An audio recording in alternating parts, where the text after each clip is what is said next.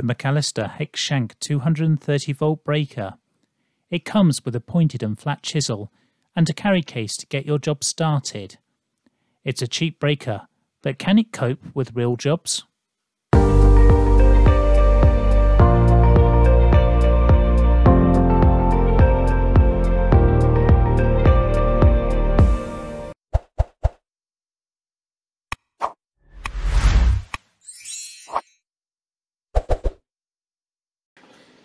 The Mac Allister Breaker retails for between £130 and £150 in Screwfix and B&Q, and that includes home delivery if required. To load a chisel, simply place it in the body and lock into place. Now plug into an RCD protected socket, and if using an extension, make sure it's fully unwound. There is no need to add oil. I bought some grease, but the instructions do not cover whether to use this, unlike other manufacturers. This breaker is heavy, weighing in at just over 16 kilograms. It has a 1700 watt motor, so is reasonably powerful. It has a fan on the motor which you hear kicking in when in use, so it doesn't overheat for me. When in use on longer braking jobs, you can lock the trigger on.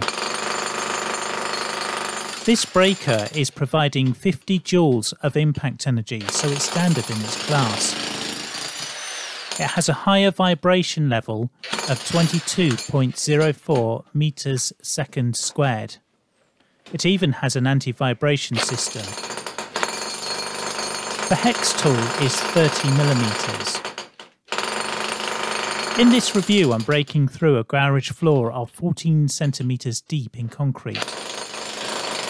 Whilst it takes several attempts, it does easily break the floor.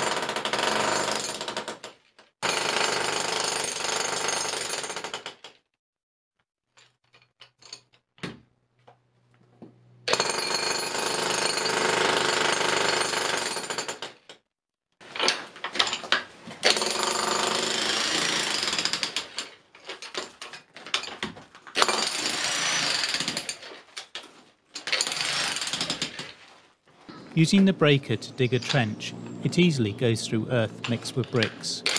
On both braking types, the breaker gets stuck and is difficult to pull out, but that is more down to technique. For PPE, I recommend eye protection, gloves and steel-toe cap boots. When working in close confines of potential loose masonry, wear a hard hat. Ear protection is vital. So is this breaker value for money? Well, compared to the competition, it's cheap. The carry case breaks, but that's to be expected for the money paid. My logic on the value for money was to compare it to higher costs.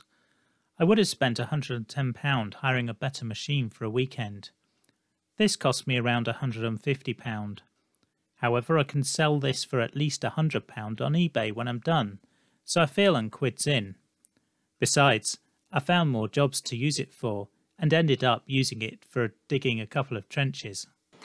I would certainly recommend this Mac Allister Breaker, and that comes from someone who doesn't like cheap tools. Leave your comments below on what you think. Please subscribe to my channel to stay up to date with our latest reviews and quick tips. Thanks for watching.